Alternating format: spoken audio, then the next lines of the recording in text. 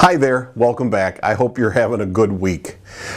So is there anything more important than 10xing your business?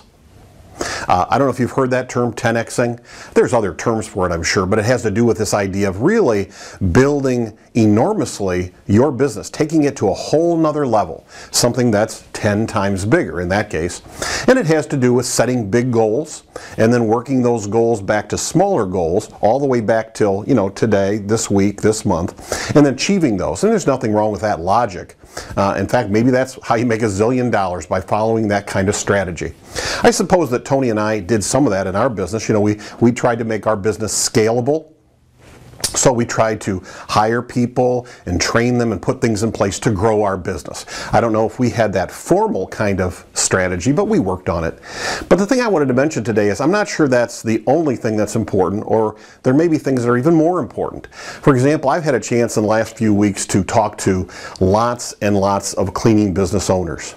And without exception, they have been great conversations, and they're just great people. And it's funny, when you talk to them, and I being a former cleaning business owner too, when I think back to my cleaning business, did we want to be successful? Absolutely. But when I think back to it, I only think mostly about two things. Probably three things. Building the company with Tony, my business partner, all of the employees that we had and customers, and just what we accomplished there. And sometimes also the funny experiences that happened. It's funny, I didn't even mention, how big we got or how that, that was important, but it's funny how you think back to things. It's the same way in these conversations with all the cleaning business owners. They talk to me about their spouse that they work with, how they started the business. They might talk about being in business with a friend, and they've been in business for 30 years with a friend. Boy, could I relate to that story.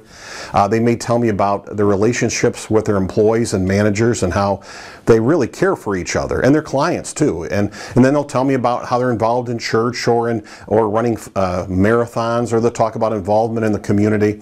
And the only thing, I guess, is it just reaffirms to me, and maybe this is just me getting older, so maybe you can chalk it up to that. But there's a lot more than just making millions of dollars. Yes, there's pride in building a big company. Yes, we want to work on improving and moving things forward.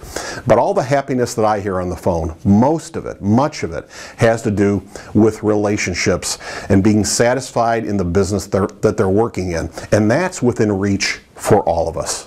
Till next time, remember, you can do this. You really can.